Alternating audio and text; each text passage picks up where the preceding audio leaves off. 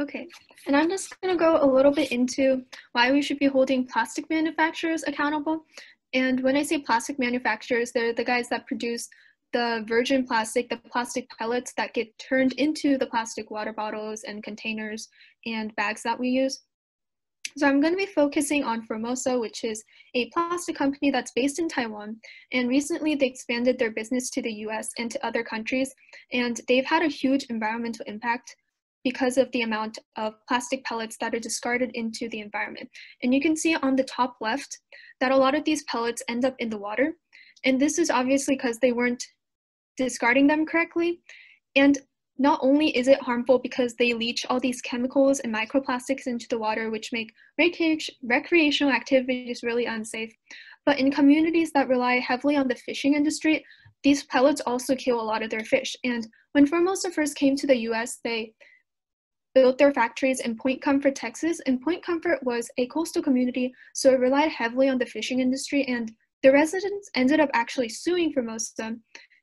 And one of the reasons they brought up was because they were leaching these plastic pellets into the water and they were killing all their fish, and it was taking a huge financial toll on their fishermen and fisherwomen.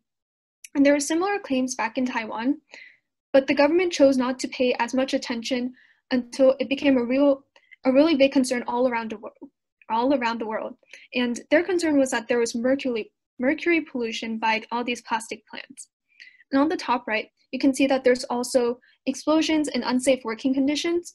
This is an explosion back in 2005, and it's caused by propylene and a mishandling of their chemicals, being next to flammable materials.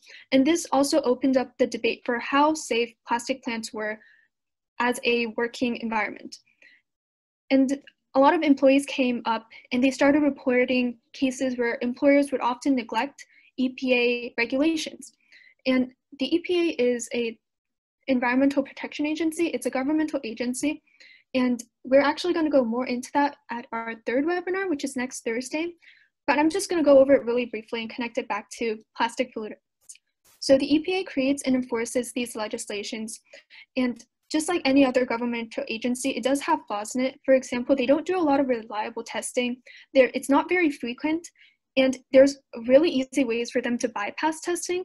One of the things these employees or employers at Formosa did was when they were sent these tests to bring out clean water samples, instead of putting their actual dirty water and contaminated water into those samples, they would just fill it up with clean tap water. That's what they would send. And that's what the EPA thought was coming out of these plastic plants, which obviously was not the case. And because of reasons like this, people started protesting against Formosa Plastics. And you can see on the bottom right, there is a Louisiana activist. She actually worked in the plastics industry for her entire career. And now she's turning her back on them, which really shows how harmful these industries are. And I chose to use this picture because in the back, you can also see two other companies. I'm going to talk about Denka first. It's just going over it really briefly. It's a chemical manufacturing company, and right now it's under scrutiny by local residents for not being up to EPA standards. And on the left is DuPont. And DuPont produces, well, it used to produce Teflon, which was discontinued back in 2016 for containing the chemical PFOA, which was linked back to birth defects and infant mortality and carcinogens and all these other health concerns. And DuPont actually knew this the entire time. They had records of it, and they just chose not to display that to their consumers, and they continued to market it as a safe product. And so there's a really good movie on this. It's called Dark Waters, and it's starring Mark Ruffalo and Anne Hathaway. And you already know it's a good movie because it's starring those two actors.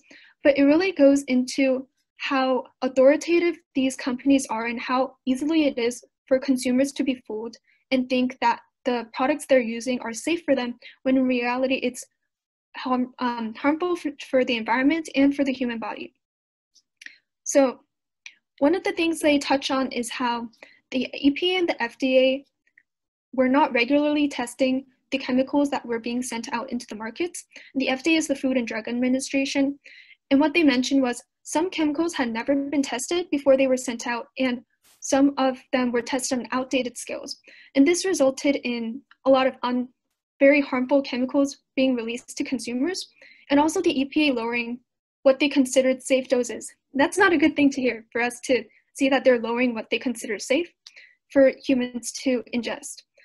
So just to go over everything, similarly to the criminal justice system, which is pretty prevalent now, there's a lot of other governmental agencies that are flawed, including the EPA and the FDA, and us as citizens and residents of local communities, it is our responsibility to make sure that we are holding these companies accountable, but also the governmental agencies not relying on them to protect our own health. Thank you. Okay. Guys, have any questions? You can ask. I don't think you mentioned where to watch the movie. Oh, I don't think it's out on Netflix yet. I know it's on Amazon Prime. That's where I watched it, but you might need to rent it. Yeah, it's a good movie. You should definitely go. So what's the company, the plastic company? What is it right now? Is it under? Like, did they close it down or? No. So I mentioned before that they got sued by their resident. So the lawsuit actually got settled for $15 million, which is the largest citizen-led lawsuit based on the Clean Water Act. That's how they pursued the lawsuit. But because it's such a large company and it's really powerful, and like I said, it has its businesses like all over the world, that actually didn't do that much damage to the company. It just kind of opened up to people like us to know that even like we hear about a lot of these companies producing a lot of plastic bottles and containers, but not a lot of us hear about where these materials are coming from, like their source. And it kind of opened up to the public how important it was for us to keep in mind of that. So no, Formosa Plastics is still in business, and it's still pretty powerful. Yeah. And have they changed their regulations after their conflict? Yeah. They did? Yeah.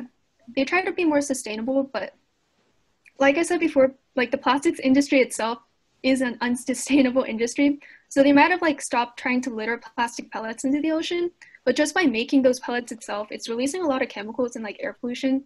And that you really can't change that because it's like the makeup of the plastic. Unless you go into like changing the chemical makeup of the plastic itself and making it like more plant-based. I'm going to go into that a little bit. Yeah. A little bit later into the seminar. Yeah. Thank you. Yeah. Thanks for your question. Okay. And there's also an FAQ that I listed in case anyone didn't have questions, but I just want to go over it really quickly because I thought it was interesting. So it says, what familiar companies are leading plastic polluters? And this is based on like product manufacturers. So not the plastic pellet people, but like the bottles and the container people. And the top one is Coca-Cola. It's been on the top for a while. And then it's Nestle, PepsiCo. Unilever is a consumer product. So it actually is, it has a lot of sub companies under it. Like it's bought a ton of companies. So it's a really expansive business.